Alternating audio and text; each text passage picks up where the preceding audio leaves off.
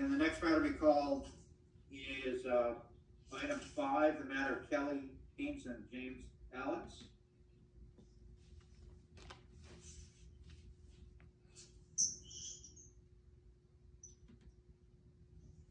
Renee Anderson, Kelly Staines is present. Morning. And let's see, Mr. Alex. I'm present. I accept your oath to office. Before this tribunal begins, I'm making a special appearance to this hearing. I reserve all my rights and remedies, and I never waive any rights ever. I responded to this meeting in writing. I just want my child. I want this court to honor my right as a parent to have access to my child. I want the court to just ensure my child is delivered to me. When can I see my child? Okay. So let me back up a little bit. The matters calendar regarding Ms. Staines' request to address custody and visitation issues. And then we did refer you folks to Family Court Services to try to work out a parenting plan. We got a report from March 9th. There's really no recommendation. So Ms. Anderson, have you and your client had a chance to review the report? Well, there is no recommendation because Mr. Alex didn't appear, and so I'm assuming the court is just going to re-refer us to Family Court Services so that he can participate. Probably, but I mean, I'm thinking you and your client have at least read the report, right? Yes, we have read the report.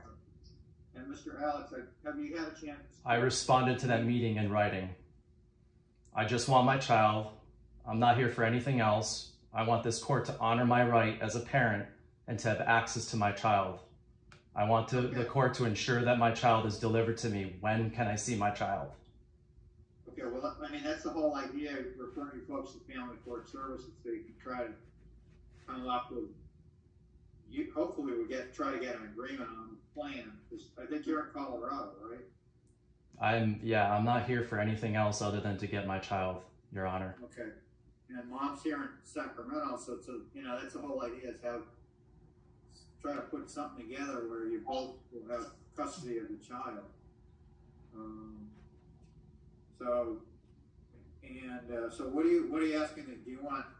I mean, what would your proposal be regarding parenting? I want the court to honor my right as a parent to have access to my child, equal access. I want the court to just ensure that my child is delivered to me. When am I going to see my child? It's been way too long. Okay. Well, I mean, here's the thing though. Child's about 3, right? Correct. So you mentioned equal access. That's the whole idea. How does that work with one parent in Colorado and the other in Sacramento? I just want the court to honor my right as a parent to have access to my child. Okay, well, you might want to, I can't give you advice, but you might want to put aside the mother and I can deal with it. There's no jurisdiction. I haven't given up any jurisdiction to myself nor my child. The mother and I can deal with this. Thank you. I just want to see my child. If you're not, are you saying the court does not have jurisdiction? I just want to see my child. I'm not interested in anything else. I'm here to get my child. When can I see my child? Well, first you got to go to Family Court Services. Might help to talk to those folks. So that's what we're going to do, is re-refer you back to Family Court Services. So I'm looking at probably May 3rd or 5th, and that's a court date, not the actual mediation date. Either day is fine with me, Your Honor. Okay, so we'll go with Monday, May 3rd at 9 o'clock in this apartment. So again, sir, we're going to try one more time.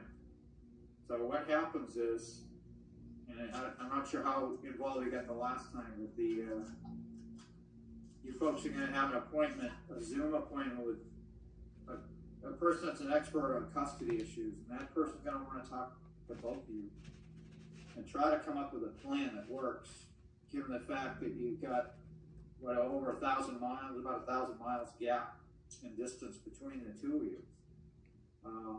So I would strongly encourage you to participate with Family Court Services.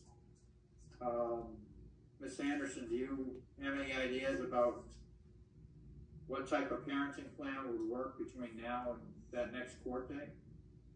Well, we have invited Mr. Alex to come to California to have visits. Because of the length of time, we want to have at least an opportunity to reintroduce the child to the dad. And so we were thinking of some informal supervision, but he won't come here, and she can't afford to go there. I'm not interested in any of that. All I want is access to my child, Your Honor. You have the authority and power to give me access to my child. Please allow me to have access to my child. I want the court to just ensure my child is delivered to me. When can I see my child? So at least again, I'm getting the information I get is mainly from mother. What I says is that it's been since like June of 2020 that you've been present with the child. So this is all in writing, Your Honor. It's in writing. I responded to all this in writing. It's right in front of you. I just want my child. And you may get your child, but not until the next court date. So you might want to put aside the equal rights and just say, let's get real. Let's talk about a way we can make this work to effectively raise this child. So that's my only thought is might want to just kind of get more practical on this matter. So next court date's May 3rd at 9 o'clock. I'm not going to schedule, I'll indicate, sir, you can have parenting time in California, and it will be in mother's presence. You have no jurisdiction over this matter, sir. I haven't given up any jurisdiction. I want access to my child. Mr. I have a given right. You need to be clear on that. If you're saying I don't have jurisdiction, that's fine. But on the other hand, you're asking me to make orders, so it's one of the two. So we'll figure that out on May 3rd. Thank you. Thank you, Your Honor. Thank you. Thank you.